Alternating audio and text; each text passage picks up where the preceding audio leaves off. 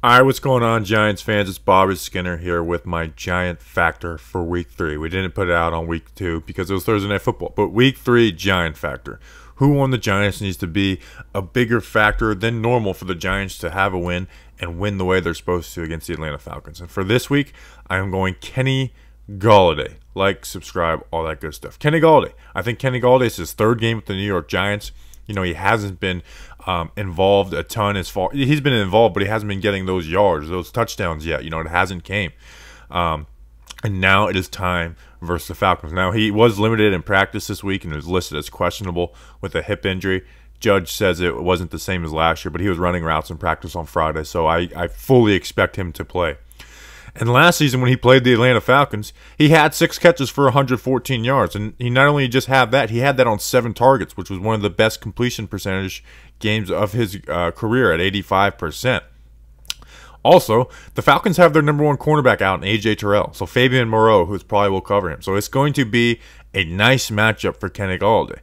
And I've actually been a fan of Kenny Golladay so far. I know it hasn't been anything flashy the first 2 weeks. The week 1, I was very bothered by the way they used him. You know, they didn't use him at all until the fourth quarter. They didn't target him. They didn't put him at the top of progressions. But in week 2, I actually thought, you know, it was a decent job. You know, he was targeted 8 times, 9 if you included defensive pass interference, which was a big play. And he had 3 catches for 38 yards. Not great. 2 catches he could have made, but I think him and Jones are still working out some chemistry where Jones, you know, can maybe take a little bit off the ball, not because, like, Jones sometimes, and Kurt Warner talked about this week, and something we talked about is can sometimes try to be too perfect. With Golladay, give him a shot. Now, you don't want to be, you know, throwing up ducks where guys can come and help and get in double coverage, but give him a shot to adjust to a ball. He's a contested catch king for a reason. And I think he's had an impact on Darius Slayton getting open and possibly having 2 touchdowns last week if he didn't have a drop. He had a big play versus Denver. You can't tell me that Sterling Shepard having 16 catches for 207 yards isn't impacting us. So he is helping. You know, teams are respecting him deep, and they're giving the safety help. But right now, he's getting the 3rd most yards on the New York Giants, and you can't have that, and it's not going to last. He will most likely lead this team in yards by the end of the year. Maybe Shepard does, but like you'll think of Kenny Golladay as the true blue wide receiver 1 by the end of this season. And this is the game to flex those muscles and show why you were paid $17 million, why you were brought in to be that #1 option for Daniel Jones. But this week, you know, you can't just be a distraction. You need to perform and stuff stats, especially after his outburst with Garrett, which, you know, is fine. Like that happens. But you know what? Maybe let's put some of that to bed. Let's you know, get some yards, score some touchdowns. Like I want either 100 yards or a touchdown out of Kenny Golladay. And why not both? You know, against a weak Falcons defense. Now, just Jason Garrett's offense has been a lot of very much like, and this is when people talk about Daniel Jones staring guys down. He definitely does. But it's a lot of pre-snap read, and then, okay, we're going to this side based off of the coverage, and we're reading this defender, and this defender's making the decision where I'm going. So that doesn't really work with Kenny Golladay, though. Like, you need to target Kenny Golladay, and he's always going to have that coverage shaded to him, which is going to stop you if you're doing all pre-snap stuff from working to him. So what do? High to low. We're pure progressions of 1, 2, 3. You know, like after the snap, we're going, seeing what the coverage is, and that's where, post-snap, that's when we're making our decisions, not pre-snap, which is a lot of what Jason Garrett has done. You know, and I did a breakdown of how, you know, they had Kenny Golladay going deep on one play, they had Sterling Shepard on a crosser, and Kadarius Toney on a drag drive route, which is like a backside sail concept, but it's a 3-level read, high, mid, low.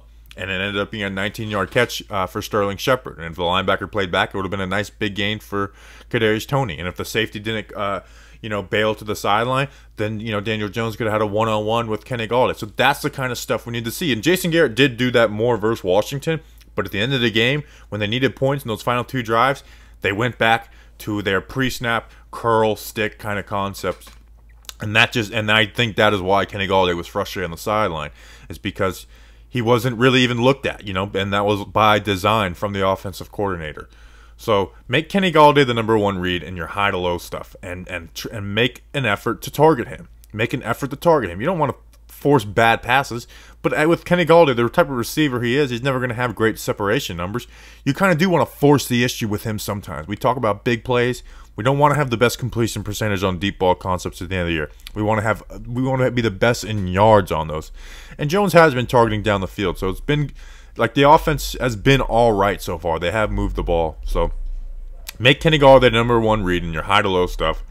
And Daniel Jones, give him some back shoulder stuff. You don't got to put it perfect placement every time.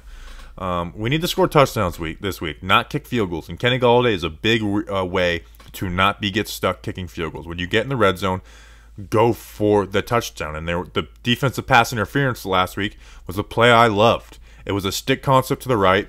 He had Kenny Golladay one-on-one on the left. It was this, alert route, and he went to it. He went for the shot. I want that. I want that type of stuff. And on 2nd and 8, I don't want 3rd and 4. I want shots, or I want that ball going past the sticks. And if it's not going past the sticks, it's because they're covering past the sticks, and you got an easy check down. So, like, subscribe, check out all the other stuff. We'll have a pregame show live tomorrow.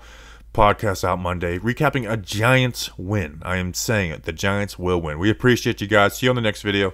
Until then, let's go Big Blue.